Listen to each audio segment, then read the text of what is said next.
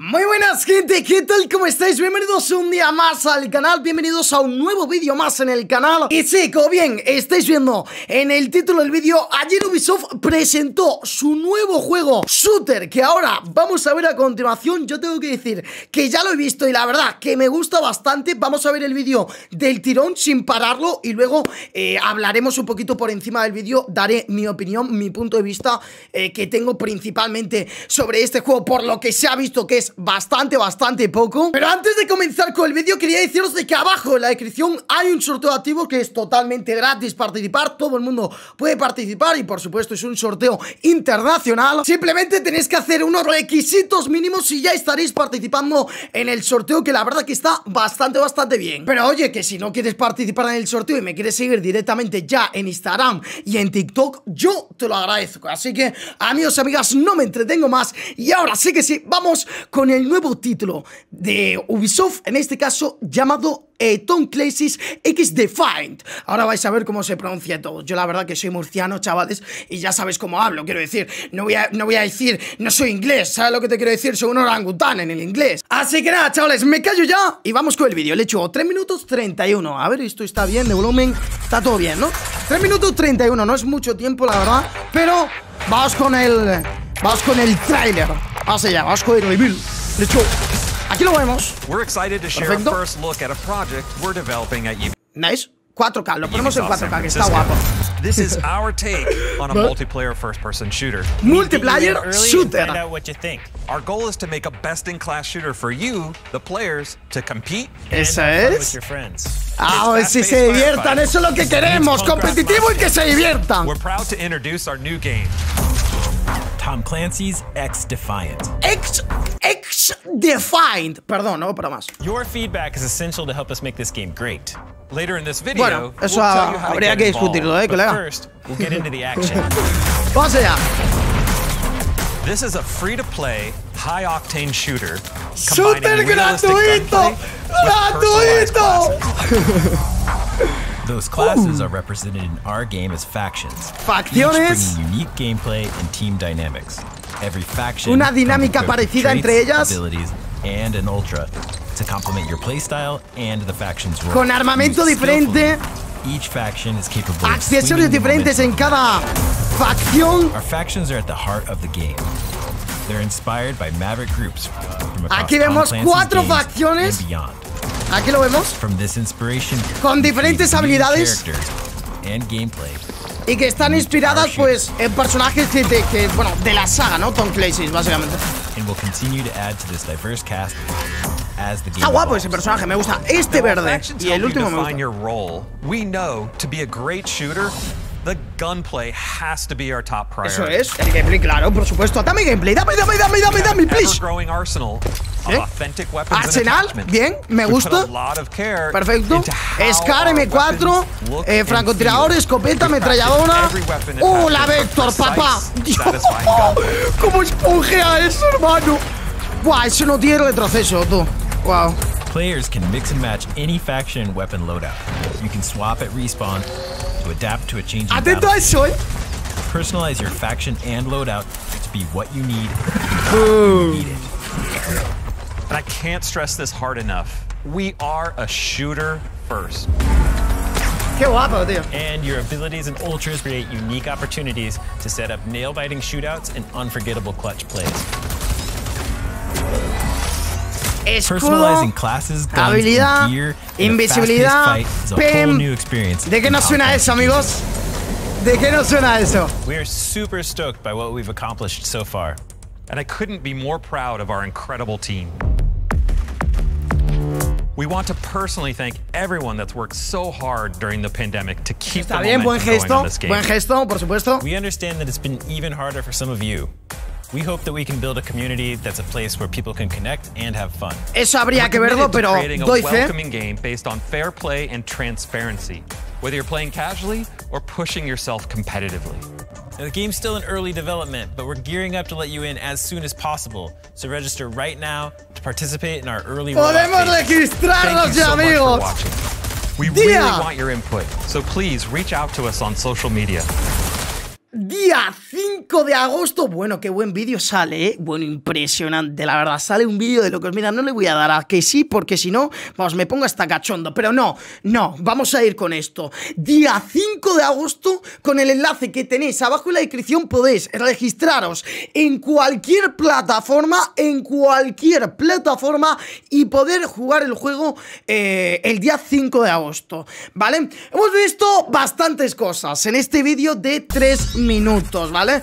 Bastantes cosas que lo más seguro es que no os hayáis fijado, pero por suerte están los subtítulos, y para gente como yo, que somos tremendos orangutanes con el inglés, la verdad que nos hacemos, que nos ayudan bastante. Lo primero que todo, vemos a personajes con distintas habilidades. Eso es lo primero que todo. A un pavo tirando un dron, ¿vale? Luego vemos a un tío con un lanzallamas. La verdad que está bastante interesante. Perfecto. Y ahora lo más gordo viene, ¿eh? Lo más gordo viene, ¿eh? Porque esto no me lo esperaba, ¿eh? Y muchos de vosotros me lo decíais. Muchos de vosotros me lo decías. Entonces, Tom Clancy's XDefiant. Porque yo no voy a decir XDefiant. No, yo voy a decir XDefiant. Defiant, está bien. Vale, perfecto. Vamos allá. Vamos a ver qué hay de curioso por aquí, gente. Porque la verdad que hay bastantes cosas muy guapas y que molan bastante. Bueno, lo primero que vemos es que dicen y afirman, y se convierte en algo oficial, de que este shooter XDefiant va a ser un juego totalmente gratis, totalmente free, para todas las plataformas. Repito, gratis para todas las plataformas. Vale, seguimos con el vídeo. Vamos allá. Dígale cómo se siente el juego, tío. Cómo se siente el juego, madre de Dios. ¡Ojo con esto! ¡Ojo con esto! Facciones. Hay 4 facciones. Y entre estas 4 facciones hay, por así decirlo, un jefe. En este caso lo llaman, ¿cómo lo llaman? Tipo, lo llaman, no me acuerdo cómo lo llaman, pero bueno, lo vamos a ver ahora. Hay 4 facciones. El juego va a empezar con 4 facciones y demás. Un ultra, eso es. Cada facción tiene un ultra, que es como un jefe, ¿vale? Es como un líder, ¿vale? Que es en este caso el que lleva el lanzallamas, por así decirlo, ¿no? Vale, aquí vemos, madre mía, la P90, gente, visión nocturna o visión de esta de wallhack, tú. Qué guapa, tío. Esa habilidad que lo más seguro es que sea de vida, que te meta vida, ¿vale? Y vemos diferentes modos de juego, que eso es otra cosa que no hemos hablado. Aquí estamos viendo las 4 facciones, ¿vale? Que la verdad que están muy guapas. Esto es una habilidad de un escudo, por así decirlo, indestructible, entre comillas, que como bien vamos a ver a continuación, se puede romper tanto con balas cuando le pegas bastante, o con una granada pen de Thatcher que conocemos todos a día de hoy. ¿Vale? También está invisibilidad, amigos y amigas, torretas. ¡Wow! Torretas, nice. Y ahora vamos a ver otra habilidad que la verdad que está bastante guapa, tío. ¿Vale? Claro, las facciones te ayudan a encontrar un rol y a jugarlas como te pida ese rol. ¿A quién nos suena eso, chavales? ¿A quién nos suena eso? La verdad. Bueno, el tema de las armas es un copia y pega, ¿vale? El tema de las armas, pues son armas como la SCAR, armas como la M4, armas como vamos a tener la MP7, la Vector, Sniper, el CAR, escopeta de Kite y de Alibi. La verdad que tal, pero hablando de armas y de armamento, el juego se siente muy bueno. Y no es complicado, ¿por qué? Bueno, pues por eso mismo. Por esto mismo no es complicado. Parece ser que las armas no tienen mucho retroceso, así que va a ser un juego, entre comillas, fácil de jugar, ¿vale? Aquí vemos el tema de las facciones y aquí dicen algo muy guapo, que es básicamente los jugadores pueden mezclar y combinar cualquier armamento de la facción. Es decir, cada facción va a tener un armamento diferente y dentro de esa facción, seas el operador que seas, ¿vale? Vas a poder llevar el armamento que llevan los otros 4, en este caso 4 los de tu equipo, los 4 tíos que están en tu facción. Creo que el juego, los modos son 6 para 6, diría, no lo sé. Aunque eso lo vemos aquí, ¿cuántos son? 2, 2, 4, no, pues son 4, pues eso, básicamente tú y 3 más, ¿vale? Entonces te vas a poder intercambiar el armamento entre tus 4 compañeros, ¿vale? Contándote a ti. Una cosa también, una cosa muy curiosa es esto, bro. Mira esta habilidad, tío. Mira esta habilidad, brother. Qué guapada de habilidad, tío. Es como una mina que la tiras y mira, es una mina que tiene como un alcance, ¿vale? Y quien esté dentro de ese alcance le quita vida o lo mata directamente. Aunque eso, la verdad que estaría bastante roto, la verdad. Pero está muy guapo, tipo, el juego se ve muy bien, tío. De verdad, mola mucho, tío. Qué guapada, tío.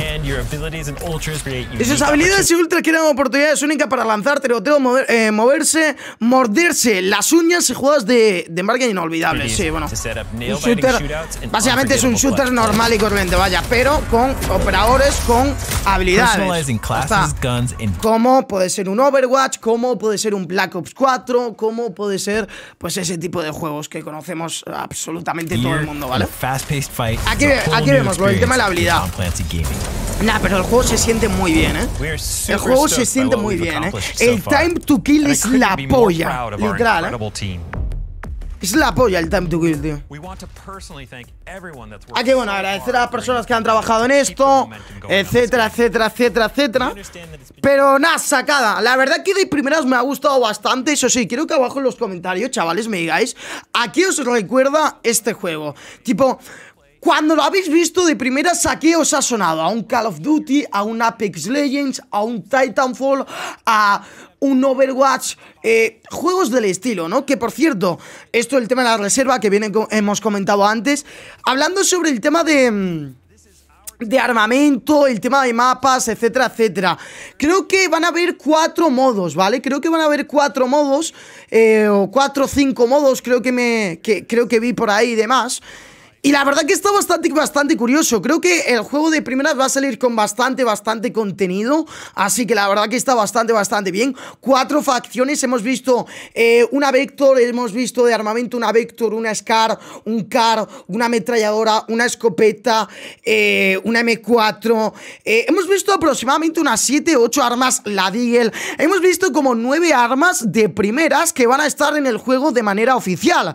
Aquí vemos el tema de... bueno, el tema de las facciones, por así decirlo, ¿no? Cada facción, no sé de cuánta gente está formada, diría que entre 4 o 5, incluso de 6 personas, porque creo que las partidas son de 6 contra 6. Y aquí estamos viendo el tema de los modos. Van a haber diferentes modos. Es un juego que al fin y al cabo es una copia de juegos, como he comentado antes, de Call of Duty, Overwatch, etcétera, etcétera. Entonces, principalmente, van a ser modos que conozcamos, modos como asegurar la zona, modos como capturar la bandera, dominio, deathmatch, punto caliente, llevar la plataforma esa, el coche ese, por así decirlo, que cuando se acerca al equipo enemigo se para, etcétera, etcétera. Entonces va a ser un juego que básicamente lo conocemos todos y es por eso por lo que la gente lo va a jugar al principio. Pero claro, tú como a este juego no le metas contenido diario